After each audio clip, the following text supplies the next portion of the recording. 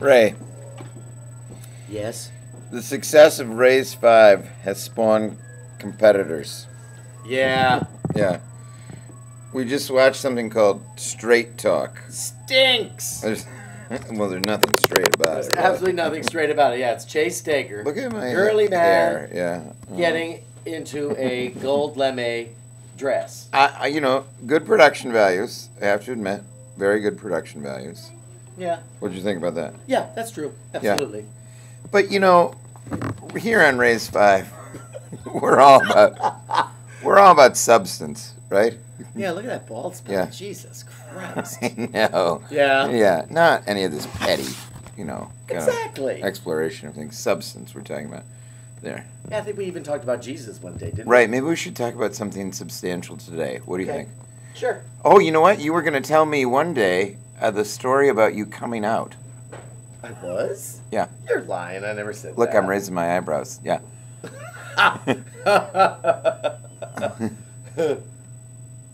Yeah, no, you were. So go ahead. Coming out in what way? As a, what's the politically correct term? Fag. Mo? Queer boy.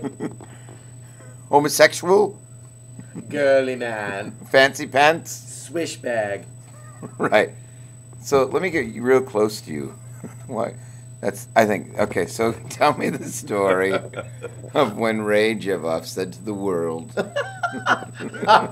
Hell, stop the world, I want to get queer. watch out. Stop the world, I want to get laid. Well, Jonathan, Yes, Ray. you're making that up because we never talked about how you... Well, we did actually, but you do have somewhat of a forgetful memory, so I'll forgive that in you, though. Huh? What's that? All right, coming out. Well, I was... A serious moment on Race 5, ladies and gentlemen. I moved to San Francisco, 1976. I was 22. I'd already been to 2 years of college and dropped out.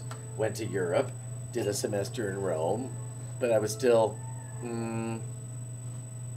not active in any way. Uh-huh. Then, I don't know how I got the idea. I think from a Rolling Stone article about San Francisco. Really? I think that's what inspired, said, hey, maybe I should go to San Francisco. Did you say 1976? 1976, the bicentennial. I know, yeah. Yeah. So another friend from high school and I, a female, and I realized that we both wanted to move to San Francisco same time, so we did. And we found an apartment, coincidentally, on Castro Street. Ah, yes. Castro Street is a kind of notoriously gay-friendly street, right? Gay-friendly? Yeah. Yeah. It was like a nude beach with a bus line running through it. Yeah. Yeah, I mean, we got there in July, and like that weekend was the Castro Street Fair, so they blocked off the street, and yeah, it was people with no clothes on dancing. It's like in you the had street. gone to a candy shop, right? Well, see, I wasn't out of music yet, so I didn't know. Okay, all right. It was torture. The kids nowadays, they don't know what that might be like. No. Well, that's not true. A whole bunch of them know what it might be like, but obviously not Chris Kilpatrick. He was, Paul. Right. So, yeah, so I did a whole year at San Francisco State in the theater department. And then at the end of the thank you for year, doing my hair. I became active. I started an affair with a guy in the show that I was doing. Oh, so not one of your professors or anything? No. Oh, good. No. No. Well, that is quite a story, right? Fascinating, isn't it? It is. Yeah.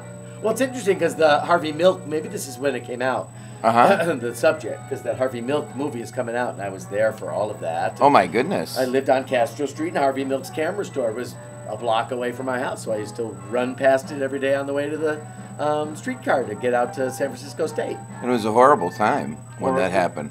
It was a horrible time when that happened. Yeah, it was a tragedy. Yep. Yeah. What do you think Harvey Milk would have done if he would have lived?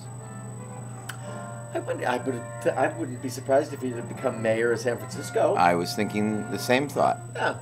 I think he would have been a good mayor. Yeah. He seemed to get people to work together. Yes, he did seem to do that. Yes, just like you, Ray. You're good because you're watching the clock, and we now have 3 seconds. We're gonna let this one go a little bit more. Well, see, it's a little bad because What? I'm like an education director. We're talking about my coming out. I don't know. It might be bad. Well, we didn't say anything.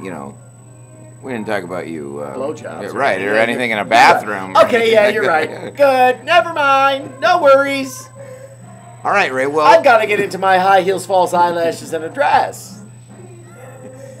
Ray, I thank you for this deeply personal story about you today. Yeah. Told with sincerity. And thanks for kissing my head while you were doing it. See, the fellows over at Straight Talk, our friends Chris and Chase, Woo! they're good kids. But you're not going to get this substantive interviews like you do here at Artsy Schmartsy. Right, because neither of them have come out of the closet yet. Right. Operative word, yet.